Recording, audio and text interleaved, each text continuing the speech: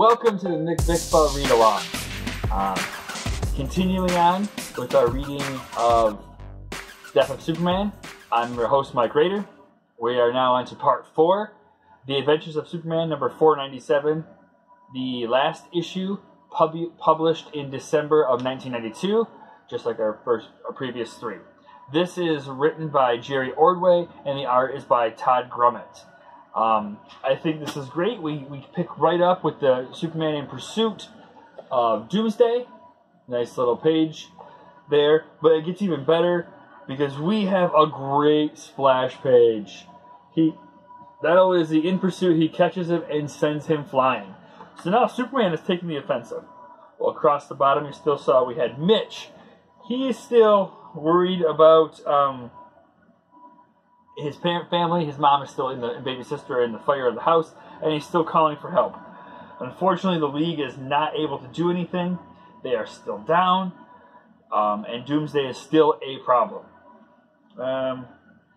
He kind of figures out, Superman does, as he's fighting Doomsday here, that he's not flying, but he's jumping rather. So, he takes a calculated risk, and he decides to plant Doomsday using his momentum into the silt of a nearby lake.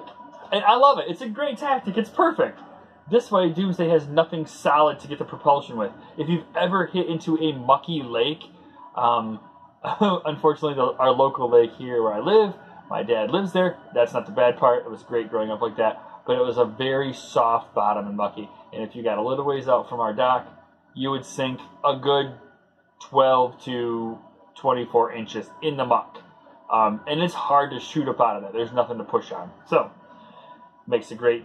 It's perfect. That takes us back to the story. We transition back to the house collapsing and the fire. Mitch, mom, baby. Bloodwind comes in and makes a save. Just enough time for Superman to swoop through and grab the family. We see that the League is pretty beat up. They're all being carried away by emergency personnel. Bloodwind denies any help, and he just transports away.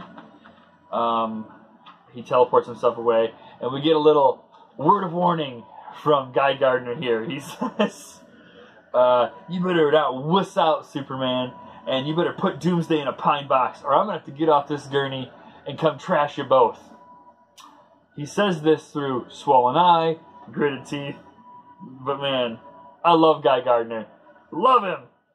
He's my favorite Green Lantern. I just think he's the best. I always thought his haircut and the vest was kind of dopey at first, but it just really grew on me, and I really ended up liking him. So, with all this, Superman's kind of thinking, he's like, yeah, but how do I stop this Doomsday when the combined efforts of the Justice League couldn't do the task? Like, he doesn't know what to think about it. So, Doomsday gets himself free from the muck, and he comes flying up in the air. And it's not amazing height, because, again, he's coming out of water through the resistance, in my opinion, and the muck. So, but there's an army chopper overhead. It's going to come in. Not happening. Doomsday sends it flying, but Superman then redirects the missiles that were going to get shot, that got blown awry, right back at Doomsday. So, that kind of sends Doomsday to the ground. He then lands right by a police precinct, and Superman lands right on him. I like this picture too. I always loved that when that things would happen, like the dive bomb type move. So he sends, but that doesn't stop Doomsday for long. He comes right back and puts it on Superman. They're trading blows here, back and forth. Superman, Doomsday, then there's another chopper. They get put into danger. Superman saves them, and you think, great, that means Superman's now distracted. Things are not going to go his way. But in comes Maxima. She taps him on the shoulder, sends Doomsday flying, says she's craving this battle. There we go. Meanwhile, we flip over to see what's going on with Lois.